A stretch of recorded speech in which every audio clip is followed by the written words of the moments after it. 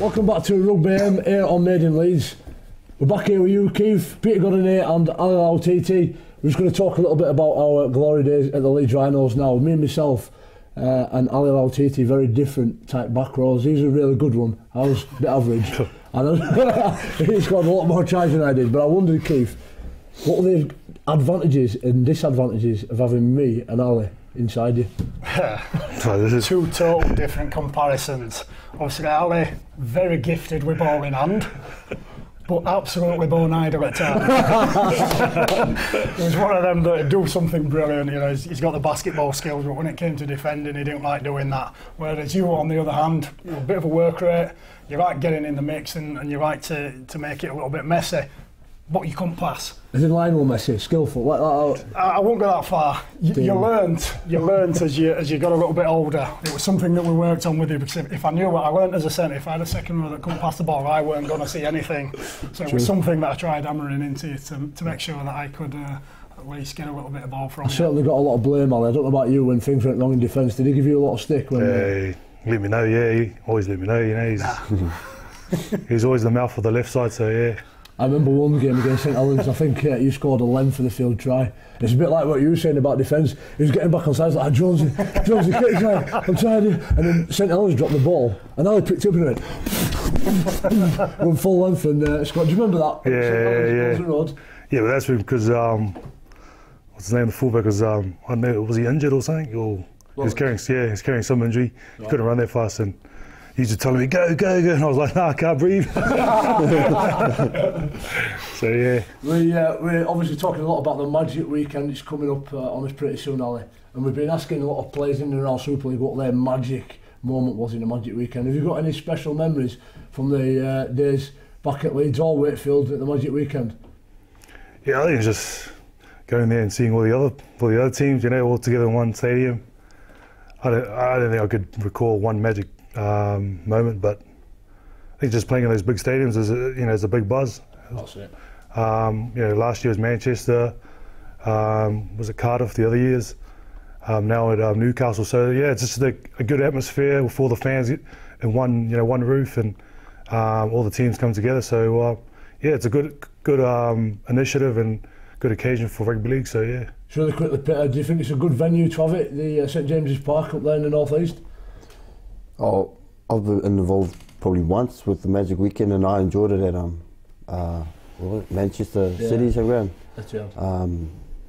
I think being at this new venue, I'm not too familiar with it, but I reckon it's just going to be just the same as at Manchester. And the game wasn't memorable because we got absolutely hammered last year, but I was just like Ali, just looking forward to the crowd and just the atmosphere, and just I like it when all the teams turn up and just all the fans with their jerseys and just chanting away. Yeah, you don't really get a damn, do you? No. You're just you're like Ali, you're just both that relaxed, you just go with flow, don't you? Well, if you want to come to the Magic Weekend, check out our website, rugby.co.uk. There's 2 pairs of tickets being given away now, special competition. We're going to catch up with Rachel Kershaw now, who's been out and about, giving us a bit of a Magic Weekend guide and a roundup, so check this out.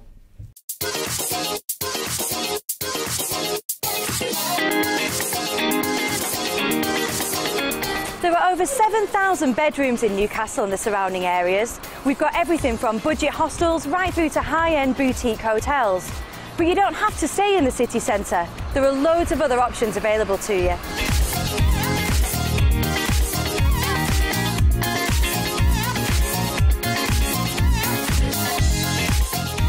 Outside of the city centre, there's loads of other great places you can stay as well. Cities like Sunderland and Durham, places like Morpeth and Jesmond, and it's really easy to get out to the coast as well at Tynemouth. Let's show you how easy it is on the Metro.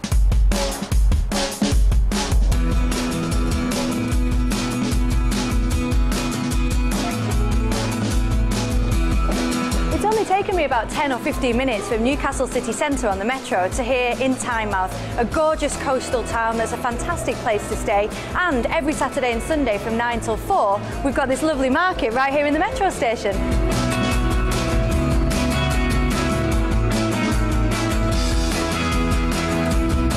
There's a wide variety of accommodation here in Tynemouth, from award-winning B&Bs to lovely hotels overlooking the sea. And fans who choose to stay here will not be short of places to eat and drink. There's also plenty to see and do when you're not at the game.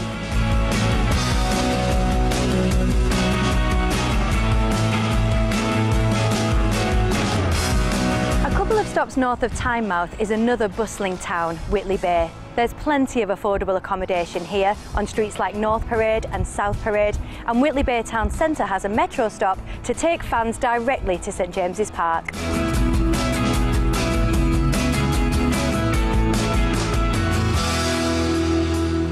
The leafy suburb of Jesmond is just a 5-minute ride on the metro from St James's Park, and the main street, Osborne Road, is bustling with a good number of hotels, B&Bs and apartments. So if you can't find what you're looking for in the city centre, Jesmond is a wonderful alternative. All along Osborne Road you'll find vibrant bars with lively outdoor beer gardens, so you can enjoy a few drinks in the sunshine.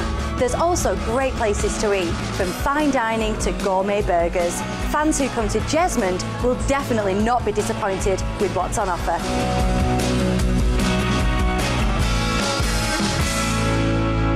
Well, I've shown you plenty of places to stay, but you know there are even more options, including camping at Newcastle Racecourse or great value accommodation in student halls. Get online at nirvanaeurope.com to find out more. And if you still haven't booked your Magic Weekend tickets, head to rugbyleaguetickets.co.uk. Top work, Rachel, again. Join us after the break for part 4 of Rugby AM.